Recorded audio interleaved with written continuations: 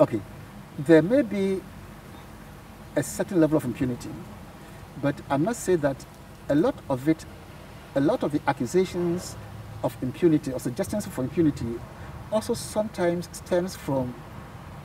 inadequate public information about what is actually being done. So, for example, without this workshop, I wouldn't know that a lot of the people who were responsible for the violence, a lot of the people who interfered, the EC officials who interfered, have been investigated and were on trial. You know, so yes, I think there is some impunity, but I think also that